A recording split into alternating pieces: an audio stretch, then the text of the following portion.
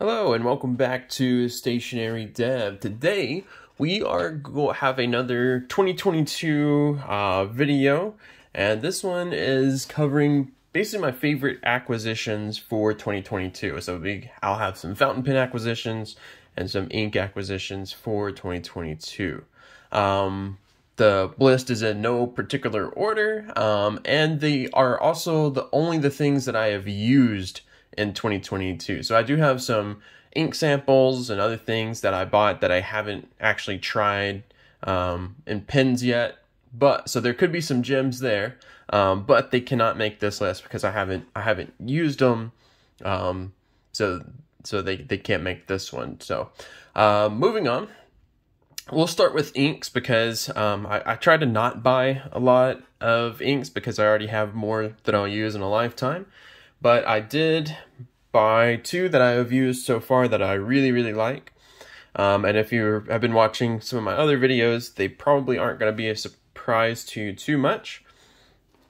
The first one is a brown, and it is from Robert Oster. This was actually my first ink from Robert Oster. I don't have any other Robert Oster inks, but I know they're great inks. So I figured it was time to pick one up, and I picked this one up for Fountain Pen Day from Vanness Pens.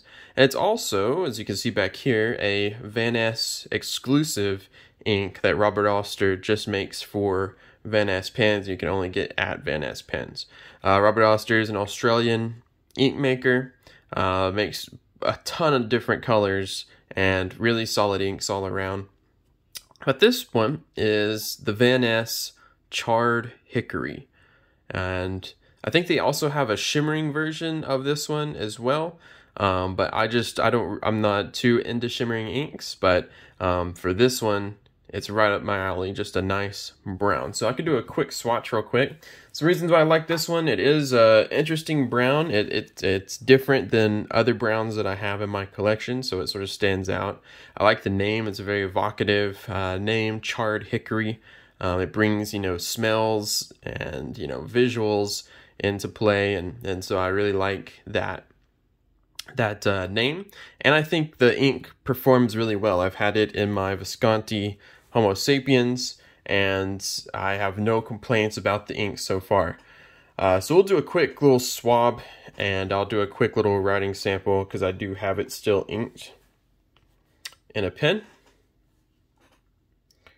And I've been impressed with Robert Oster so far. I had no reason to suspect otherwise, but they're great inks. I need to add some more to my collection here. So this one, as you can see, it's a brown. I don't think it's a basic brown. I think it goes down lighter. It does have some shading, and then it dries, I would say kind of more redder, like a woody red to it. So you can kind of see on this side it'll be a little bit drier, and then over here you'll see how it dries there. And then, like I said, I do have this still inked in my very lovely, one of my favorite pens ever, my Visconti Homo Sapiens, and it has been a dream to write with. So I'll do just a quick writing sample so you can see that as well. So we have, let's do like a little scribble. We have Robert Oster and Vanness Charred Hickory. And this is just it's a wet fine nib, so you're not going to see tons of ink on the page, but it is wet, so you will see a little bit. And you can probably see already how it's starting to dry darker than it kind of went down, and it turns to that reddish orange, very woody brown. So like I said, lives up to its name. Moving on to my next ink, and the only other ink that I have for my favorite ink acquisitions for the year. Also another one that I bought from Vanness and on Fountain Pen Day, so I got a little bit of help with that order. And it is Akkerman Delfts Blauw. This is the second Akkerman ink that I have, and this is one that I've had on my list for a long time. pretty much ever since it came out to order, because I just love blue inks. I like that lighter, sort of like light blue, kind of purpley blue almost. But it's a blue that's supposed to be evocative of, you can see like blue on china plates and cups and stuff. The box is really cool as well. There's the box, you can see, and it has that sort of motif of that like china blue. And I think it's a great ink. I've held off because I have a ton of blue inks. Blue is like one of my favorite colors of inks. So I have a ton of blue inks. I couldn't really justify getting another blue ink, especially another almost basic, but it's not basic, blue ink. But I'm so glad I bought this one. It's absolutely winner. It's already making its way up my lists for favorite blues. So we'll do a quick sample. It's in the Akkerman bottle, so it has a marble up top. So we'll just tip it and get some ink at the top so we can swatch it.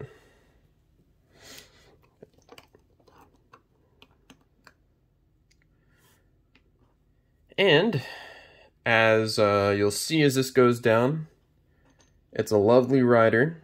It's a lovely ink. You can use it in pretty much any situation. It is a little bit on the lighter side, or maybe unsaturated side, but it's still vivid somehow, if that makes sense. It's like a vivid unsaturated ink. It'll have lots of shading. If you use it in I'd say like a medium nib and up, you'd see lots of shading in this ink. But so far in my experience, it's very dependable, very comfortable to write with, and it's beautiful. It's still kind of, even though it's a more subdued blue, it still pops off the page a little bit. And I actually have this one inked in my Gravitas white Delrin pen. And so we can get a quick writing sample of this as well. This is an extra fine nib, so it won't show the shading as much. But you can still see the ink here. Akkerman, Delfts, Blauw with the W. Just a really dependable but beautiful. I find it to be like a really calming shade. If I need, maybe if I'm writing something, calming, that can calm me down, or just relaxing, I can reach for this blue for sure. So you'll see those two as they dry. And we'll move on to my pens. So my favorite pen acquisitions for the year. I bought more pens than ink, which I guess is a good thing. I don't know. Starting out, one of my favorite fountain pen purchases this year, and I think it was probably my first fountain pen purchase this year. I held off for most of the year on buying fountain pens until I got to the Dallas Pen Show and saw this one.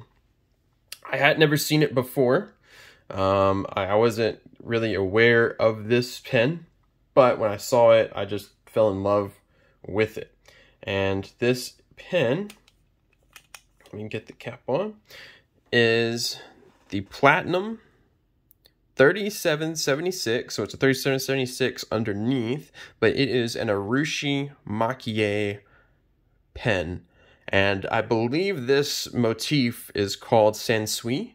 And basically it's islands. You can see islands on there with trees, boats, and waves, and it's got a sunset up here at the top there, so you can see the sun. And this is an Urushi pen, so it's my first Urushi pen. I didn't even actually know it was like an actual Urushi pen. I obviously knew it was a Makie pen, but I didn't know it was a Urushi pen when I bought it, but then I later found out it was a Urushi pen, so it's my first Urushi pen, and it does feel different than a standard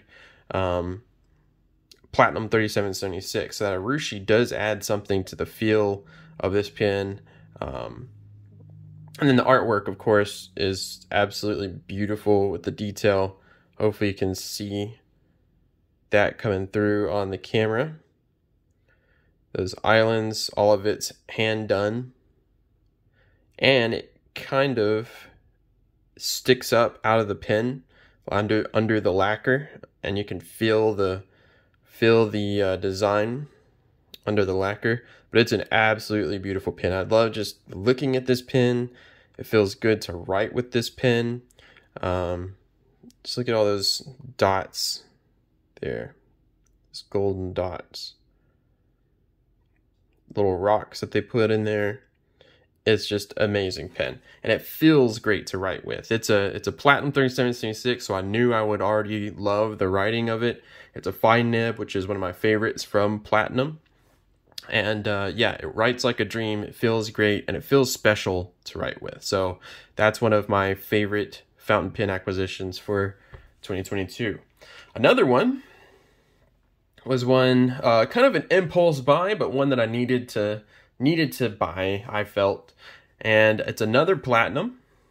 I do have a video of these ones as well. And it is the Platinum President fountain pen. So this is the Platinum President, which is now a discontinued pen, although you can still buy them. And usually you can get them for a really good price. Since they're discontinued, I think they're trying to clear them out, so the price is really, really good compared to what they were retailing at when they were, you know, full price. This one just happens to be in the burgundy. I got two of these. I got a burgundy red one here, and then I also got a black one. This one has an fine nib, and then my black one has an ultra extra fine nib. And I just like the fine nib a little bit better than the ultra extra fine. The ultra extra fine is good if you like architect kind of nib, because it has that feel. It's very, very, very, very thin, hair thin on the downstroke, but then the cross stroke is a little wider, which doesn't, it's good. I like using it, but it doesn't suit my handwriting as well as just the regular old fine. So beautiful pen. It has a unique clip. It's a little bit bigger in size, a little bit wider than the 3776, which I think is a step up and helps it as well. And you also get a, I guess, more premium nib. It's an 18 karat President nib. This is the same nib that they use on their sort of flagship Urushi model, the Azumo.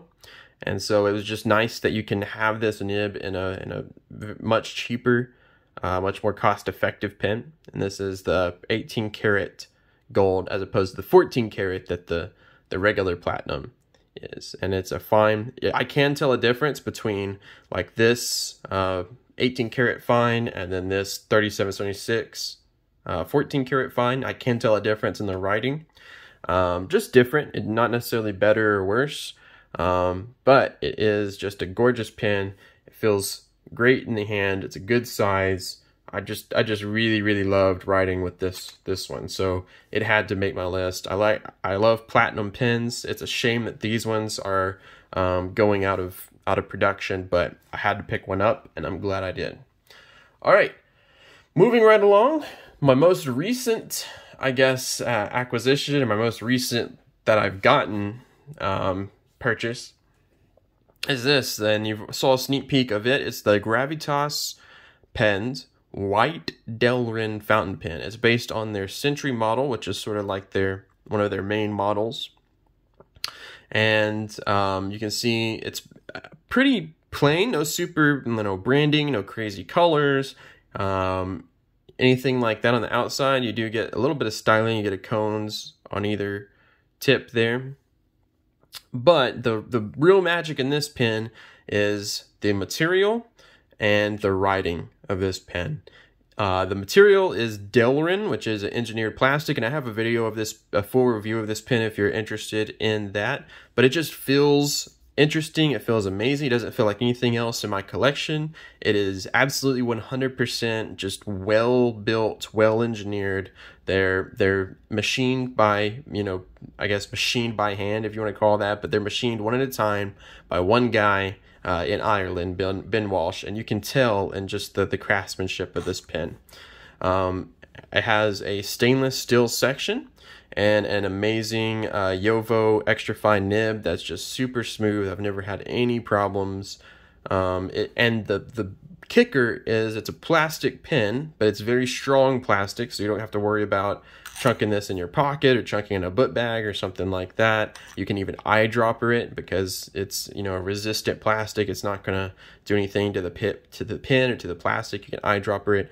And the other thing is, because it's plastic and this is like a solid steel section, is the balance on this thing is amazing. All of the weight is right here in the section, right in your fingers, and it just disappears in your hand. I could write for hours and hours with this pen and just feel completely comfortable. It just disappears in your hand, and it's an amazing experience. If you haven't tried a Delrin pen, or if you haven't tried Gravitas, or I think you need to check them out. Go to their website, check out the pens. They're affordable. They're good prices for what they are. They're all solidly built. They're hand checked. All the nibs are checked.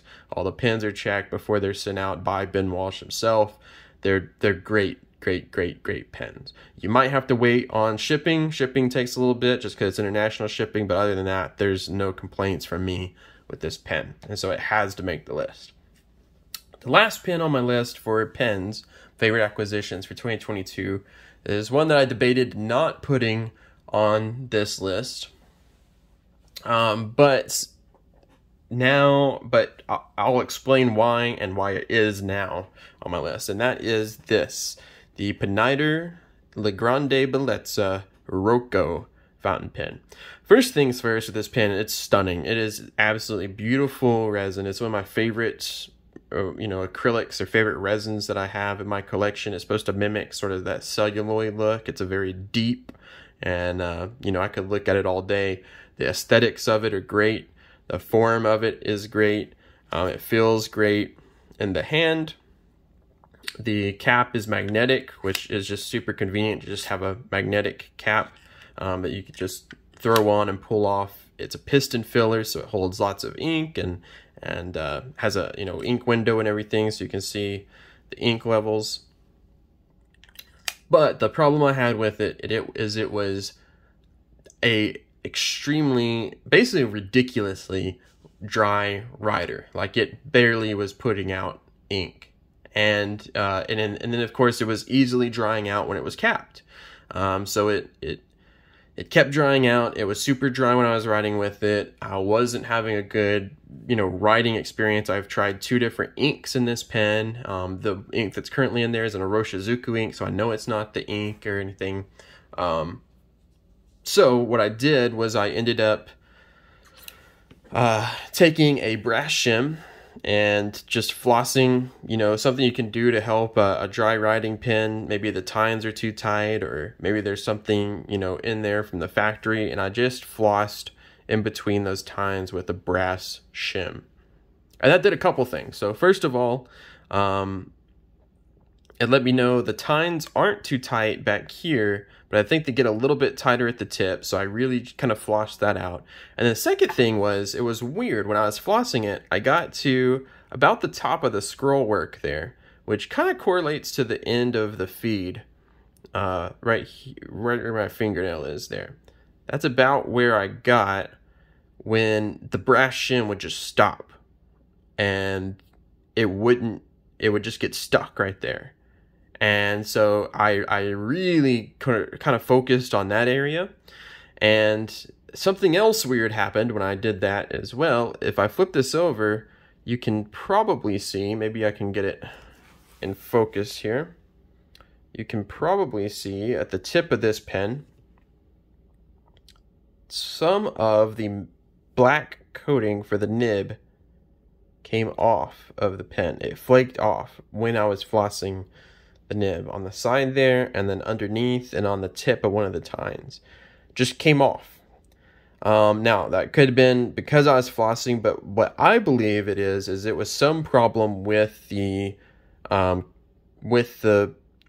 coating on the nib. Somehow the coating maybe got, gunked in between the tines or something like that, and it was preventing the ink from flowing to the tip of the pen.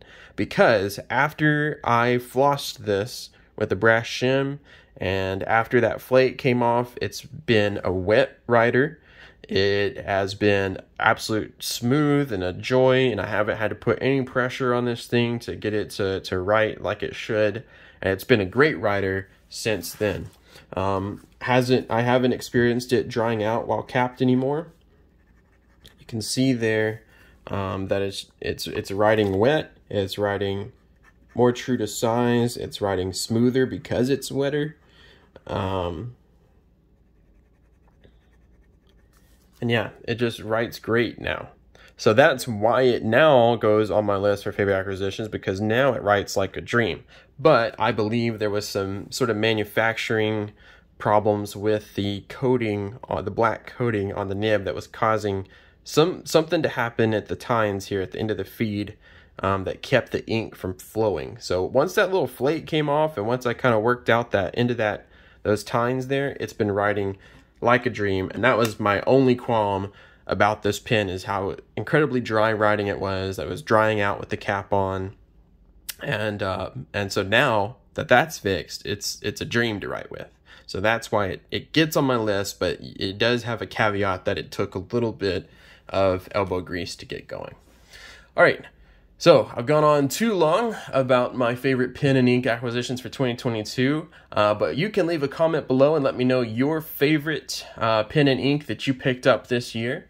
Also, if you like this video and want to see more like it, please feel free to like and subscribe. It's quick, it's free, it's easy, takes 0 time, and let you know when I release new videos as well, which every week I'm coming out with new content.